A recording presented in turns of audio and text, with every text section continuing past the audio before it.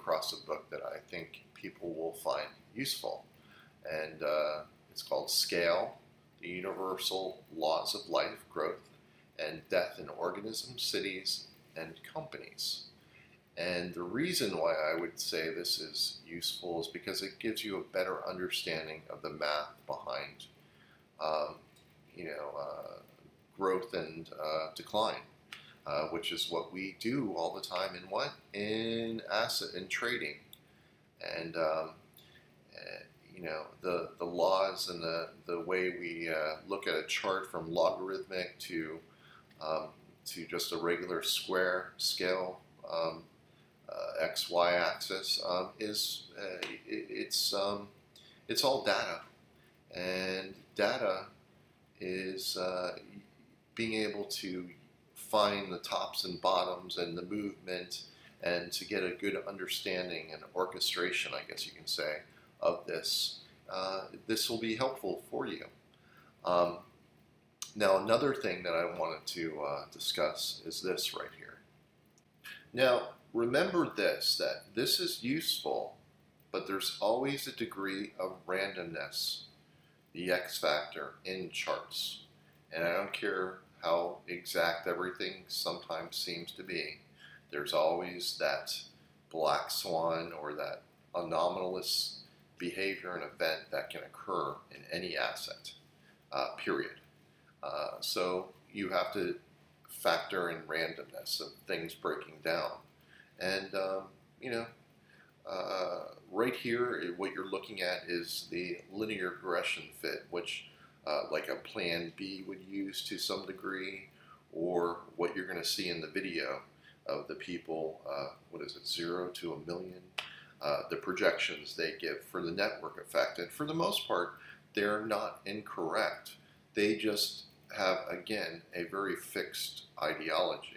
And I always know that there's a degree of randomness in data and math and life. But the book does not make it any less useful, because if you go with what happens most often, you're going to do better in life, because you're going to be able to predict things that and have an understanding of them, and to a greater ability than most people will. Now, this is a linear regression fit. And it's got numbers that go from the upper boundary, and you see that on the top gray line, the midline, which is at, the top gray is at 282 currently, the mid is at 71, and the bottom line is at 25K. So this fits within, a lot of how my projections go.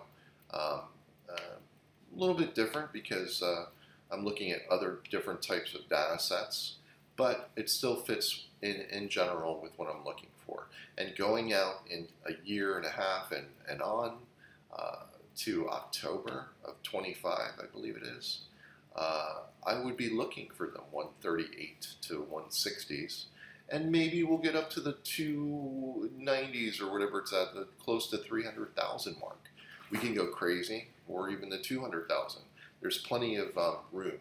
And if you look at the numbers, you can see breaks that occur above and below. But they still kind of work within the network effect of Bitcoin.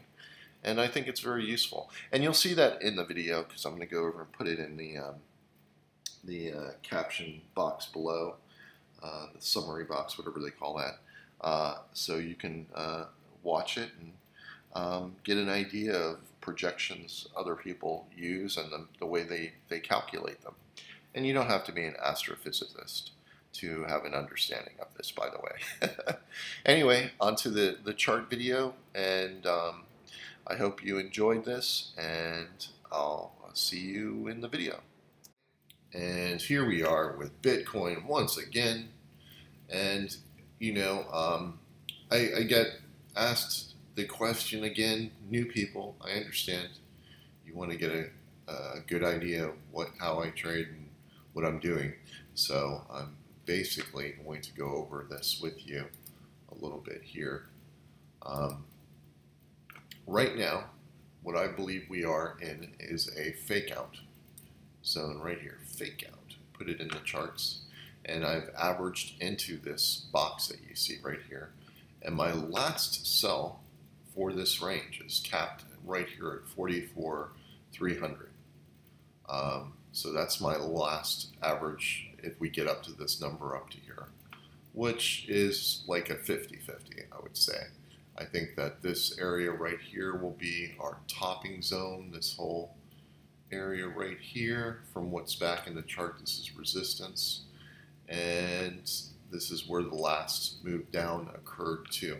Now, notice that before we had the plateauing effect right here, and then we had a fast drop off to this yellow line, which used to be a red line, but we broke through it when we went from this area down here up to here. Notice that this becomes a pivot now. So at the very least, I'm looking for us to get back to here, and even ultimately continuation maybe down to here. But how is that going to work out? Maybe it goes down here and goes back up to here, and then goes. There's so many different scenarios. It's not even funny. But after this occurs, whether we get back up to here or we get back down to here and under down to here, I don't care. I'm playing the averages. I'm playing what's likely to happen most often, not what I want.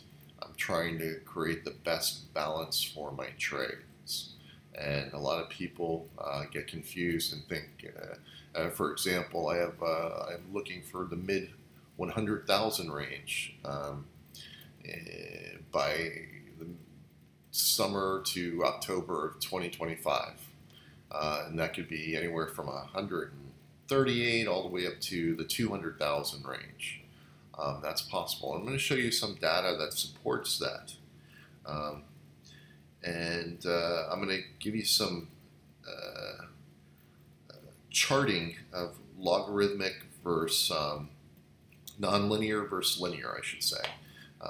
Basically, when we look at boxes, we think of it being squared in our heads, and we don't think about the powers. And this is the difference between linear and nonlinear thinking. It's the same thing that goes with price as well as time. And if you get into a fixed ideology of where you're thinking that you have to have exacts and price, then you could be missing a bigger part of the picture. So what I'm going to do is I'm going to give you a new book that I think would help you and give you an idea of looking at things with a different tilted perspective. Same thing, data is data, doesn't change, but the way you look at the data, you can look at it from a fixed point of view where you square it, or you can have it more as a free-flowing point of view. It's just a conceptual way of looking. So when I'm looking at charts, I'm seeing two different things. That's why, and there's also a degree of randomness too. Nothing is always exact. Things rhyme, but they don't always do exactly what you would think or want them to do. Let's go over to this chart here, and you can see that we have a wave here, and this is the main thing that I'm looking at. You see this up here? This is your 61.8 of the bigger range. When it went above this 48,700 area up here, the spike that we had with the ETF announcement, I think it happened a few days later, and it quickly pulls back. Now it's under the 50%. Now we're back over the 50% line. This is your 50%.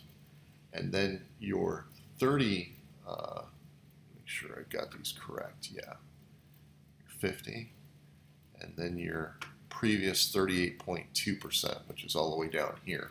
I'm looking for this range to complete. That's one of the scenarios that's most likely to happen. So I want to be a seller up here and a buyer down here. And you might see we get a big pullback and go fall and keep going under the 38K area and just keep going down to here. Then you'll see me completely reverse to the buy side only. And there's a reason why, because I know what I'm looking for going out in the future, and I know what time block I'm looking for as well. See, we have until June to completely create this. Hold on 1 second. Let's do the daily. You can see it better. So June 10th to 12th, we have this block right here. We had this previous block, which was from September all the way to January 8th to 10th. And that's completed, and that went way up. Now this one, let's say that it reverses and goes way down. So this is mostly selling within this block. Of course, we can't predict that. We'll see. But it kind of fits within the thinking right here. First thing we want to see is this area up here retraces to this area down here. That's the main thing. That's why you have this wave that you see right there. That's the number one thing to be looking for, and that's what I'm focused on. Now, we are also near a resistance point in that 44,300 range. You can see it all the way across here. And there are scenarios with the way the chart's drawn that would allow us to get up to here and then collapse back down. At the very least, we're looking for the 40,500 number. That's your pivot, and I showed you that right over here, this yellow line right there. It's going to pull back at some point to this number. It's just what happens majority of the time with everything that's drawn. Now you also have a scenario where you can get a bigger move down to here based off of this type of pattern right here. But this does not have to complete. We can break away from this just by completing the 61.8 to the 38.2 and retrace down to here. So the statistics on this occurring are much higher than the pattern target down here. But who knows? That's up to the charts. We can get a fast move all the way down to here, end of the world, and then in a year's time be all the way up in the 138,000 zone. So, you know, there are all kinds of scenarios, and all I'm doing is balancing them out best I can. And once they complete, you know, just keep on going, keep on chugging along. But there's no exact, there's no way for me to predict the future. I'm just going with, again, remember, what happens most often. Not what I want or what I think or feel, or none of that matters. What matters is that the ranges happen as they should. And that's the key. Anyway, I'm going to go talk to you about the projections that you'll see in this video that I'm going to give you a link to, and also the book that they recommend, because I think it would be useful for you to use and to basically get an understanding of how data works and the power laws that many charts, anything that you can use, how you can get a grip on it for projections going out in the future. I think you'll find it interesting, nothing else. So anyway, I hope you found this video interesting. Oh, I got also a question about SUI, and here, let's go to SUI here.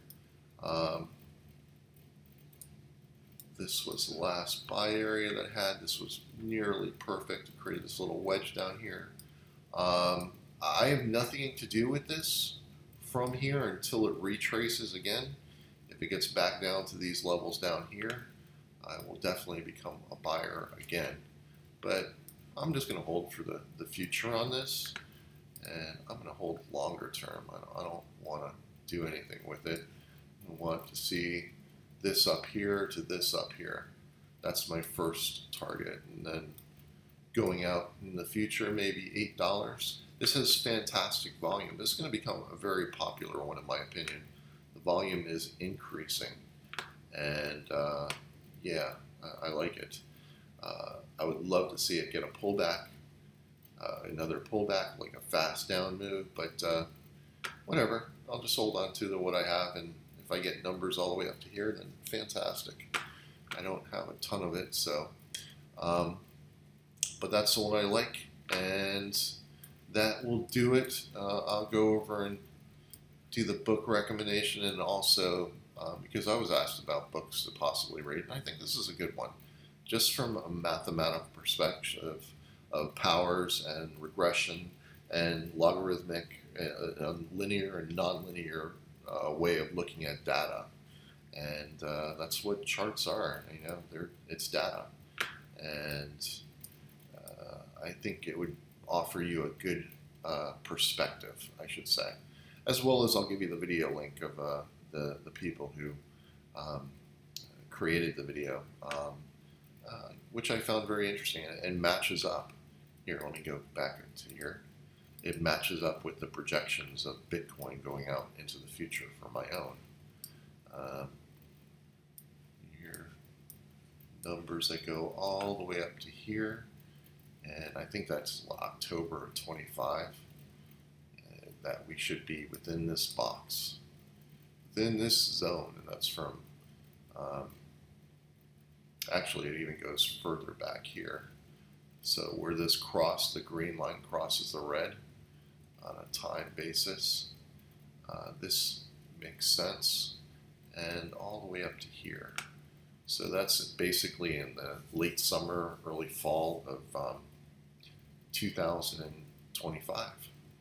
So keep that in mind. It's going to be an interesting year to come, but we've got plenty of time. We don't have to rush. Right now we're focused on until we get to June. See what happens by then. See what kind of move we get. Do we get a bigger move down? Do we get a bigger move up? Well, stay tuned because it's going to come. Anyway, all right, that's it for the video. Hope you enjoyed it, and on to the next.